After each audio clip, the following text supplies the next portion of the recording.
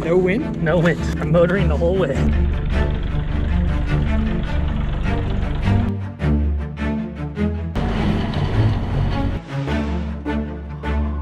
But the RPM just started dropping for some reason.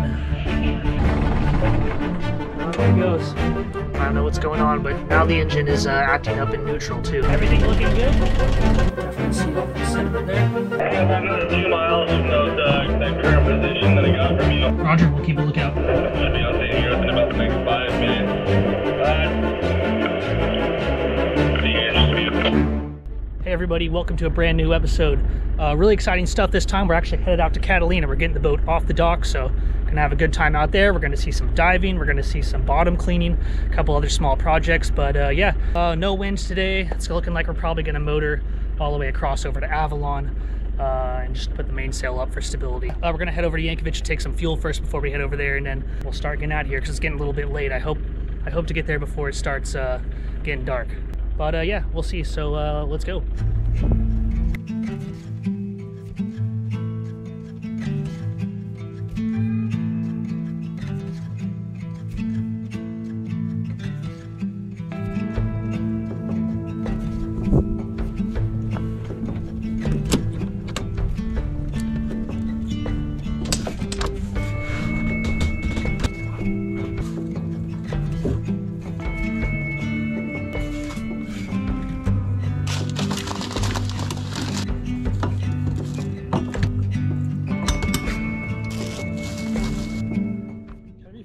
Featured in your film as your rigger?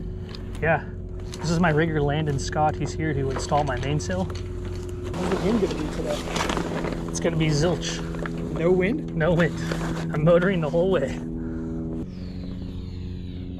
Yes, looking nice.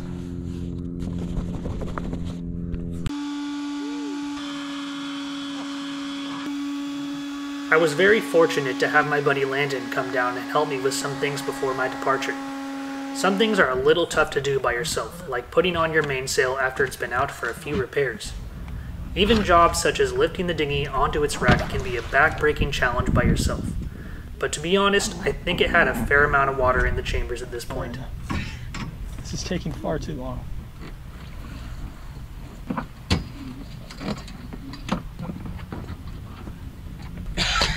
Want me to come help you? Yeah.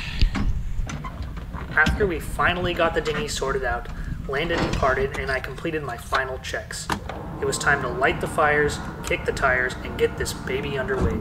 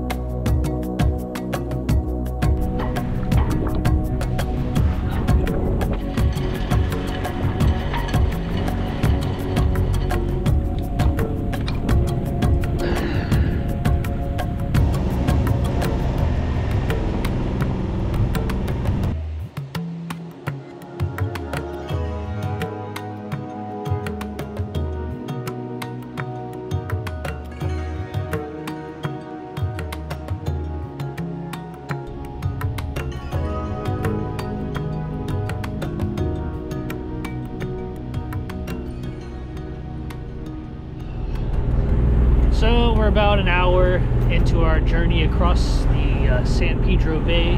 It's pretty nice out here. It's pretty calm, no wind. So we're motoring all the way across, which is fine, it's nice. The sun's finally starting to come out, which is helpful because my solar shower right here is, you know, starting to warm up, hopefully. I don't know how much longer the sun will be out, but hopefully it stays out, because I would rather not take a cold shower tonight. But yeah, I'm up here on the bow just hanging out. It's pretty noisy in the cockpit with the engine, so up here I can see everything and just relax. 3 hours to go.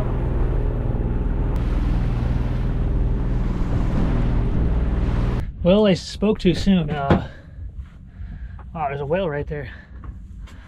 Just breached. Whoa.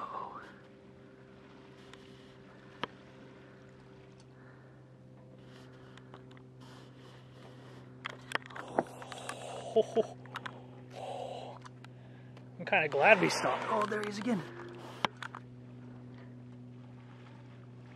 Wow. I'm up one more time, buddy.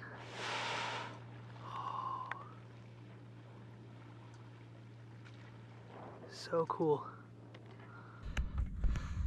Well, I was up there on the bow just 2 seconds ago saying how good life is, and then all of a sudden I heard the RPM starting to drop on the engine. Pressure looked good. The temperature was fine. The temperature was at 160, but the RPM just started dropping for some reason. So I began looking for basic clues. All the fluids were at correct levels, there were no signs of trouble in the bilge, and all pressures and temperatures were reading correct.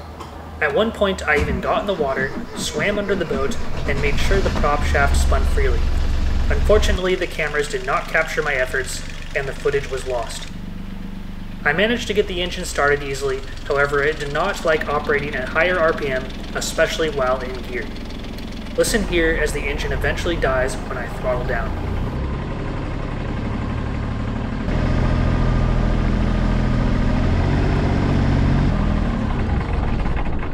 Oh, there it goes. Alright, let's see what happens when we give it some juice again.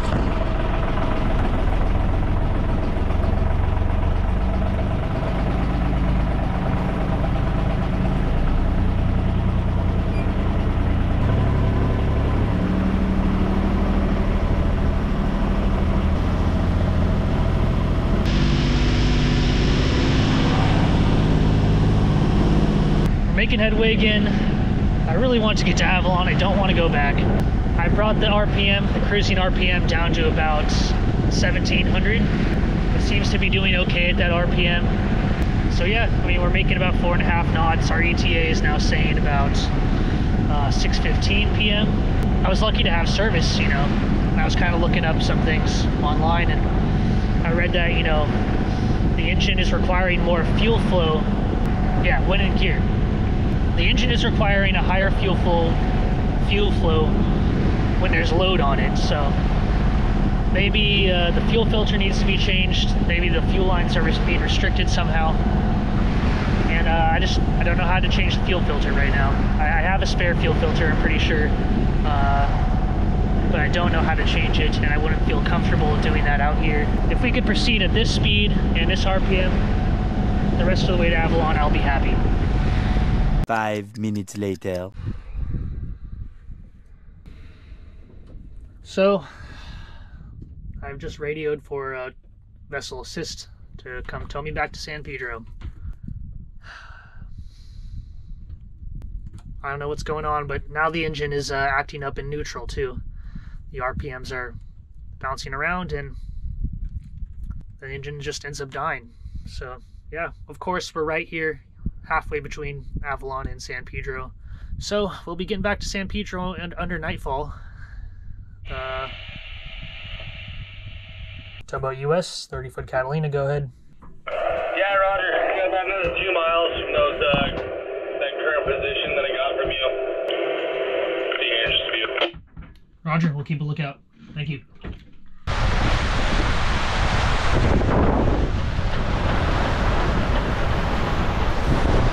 I didn't think they could tow this fast. This is pretty wild. We're going 8.5 knots right now. I figured we would do it. I figured we'd be doing like something like three knots at most on the way back. But hey, can't complain about this.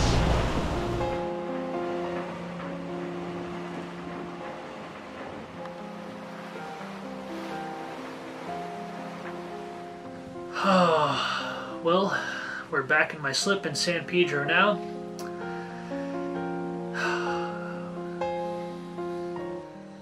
you know, it sucks. I made it halfway. It couldn't have been any worse.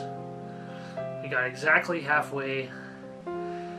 You know, it just sucks because there's like this feeling of defeat, you know. Like, I'm supposed to be, you know, a cruiser, you know, I'm supposed to be self-reliant. I'm supposed to be on my own. Having Sea-Tow tow you back to your slip is not exactly cruiser style. So, yeah, I'm kind of bummed out about that. I just have to have spare filters on board from now on. I don't know why I didn't have spare filters on in the beginning, but yeah, that was kind of stupid of me. But yeah, tomorrow morning we'll get to the root cause of this and we'll look into it. But I'm just like so beat right now. I'm so tired. So I'm just gonna go to bed here in the slip. I'm not even gonna go home. I'm just gonna go to sleep, and tomorrow morning we'll take a look at things. And all right, see you guys in the morning.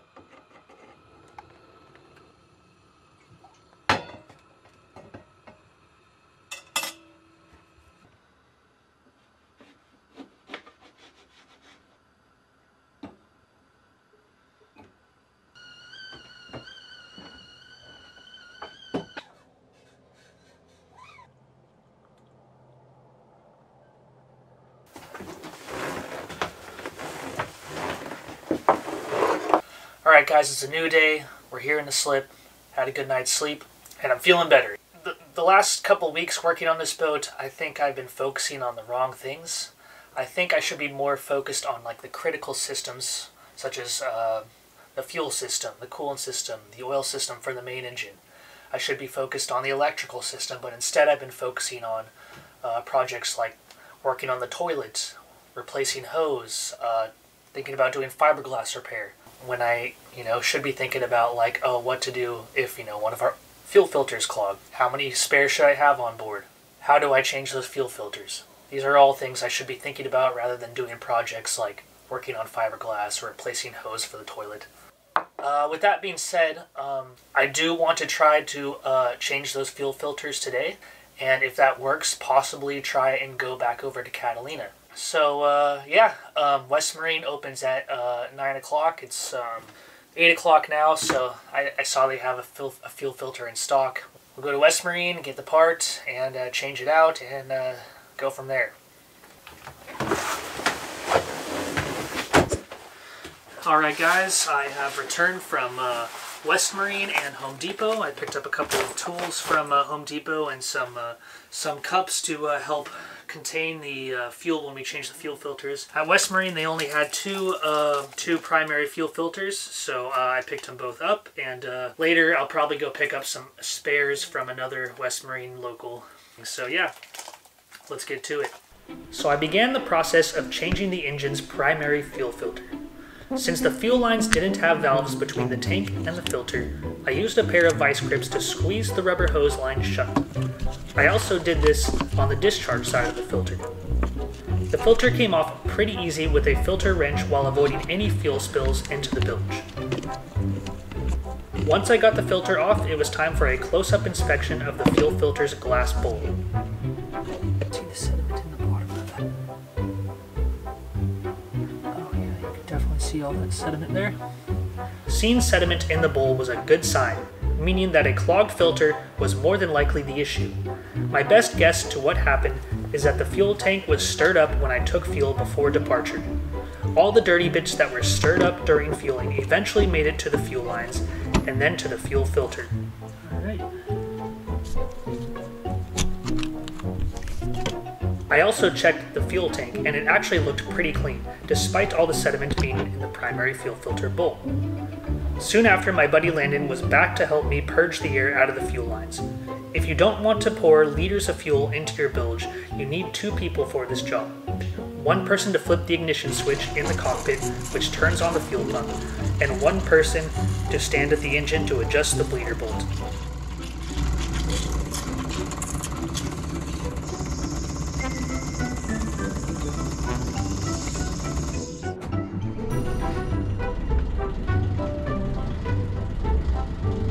After bleeding the air, we gave the engine a 30-minute test run at different RPM and gears.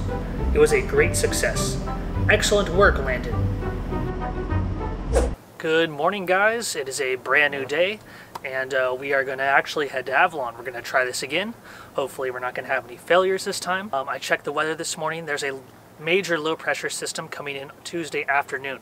So it's Monday today, and the wind shouldn't get past about 20 knots, so I'm not too worried about that. As long as we get to Avalon before around 1600, the wind won't pick up that much. It's not going to be too heavy. So the low pressure system comes in tomorrow around 1400. As long as we get back to Pedro before that time, we shouldn't have any major issues, because like there's a big low pressure system coming in. Wednesday we're going to see 35 to 40 knots sustained winds. So it's just going to be a one-night trip. It's 9 a.m. right now, hopefully underway by 10 o'clock. I want to get over there. I want to redo this trip. I need to make it over there for myself since I was such a failure last time, and we're making up for it today. So let's get the engines fired up and let's do this. I'd also like to add that I went out to West Marine this morning and bought a bunch of spare Raycor filters, primary fuel filters. Since yesterday we determined that that was the issue for the engine stalling, a clogged primary fuel filter, I went ahead and bought a whole bunch of spares. So now we could change those filters out while we're underway if we have any issues, if they arise.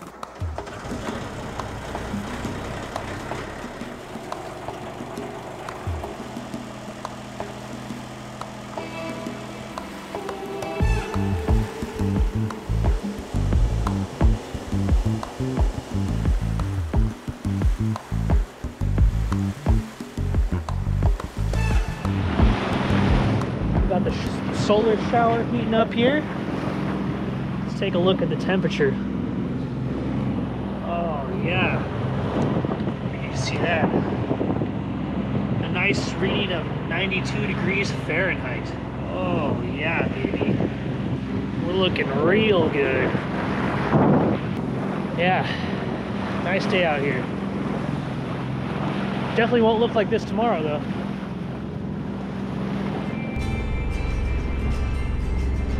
The rest of the day's passage was sunny, warm, and largely uneventful, but it's important that I not forget the lesson I learned over the past few days.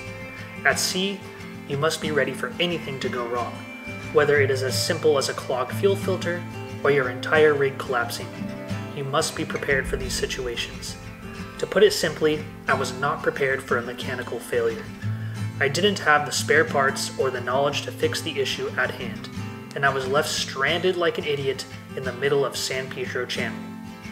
I was absolutely gutted to have to call vessel assist to tow me back into port, but as cliche as it sounds, smooth seas never make a skilled sailor, and I'm glad the seas got rough close to home.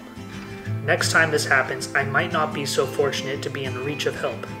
Maybe I'll be in the Sea of Cortez, maybe even halfway to Hawaii, but one thing's for sure, the weekend's lesson is not soon to be forgotten, and I'll sure as hell be prepared for next time.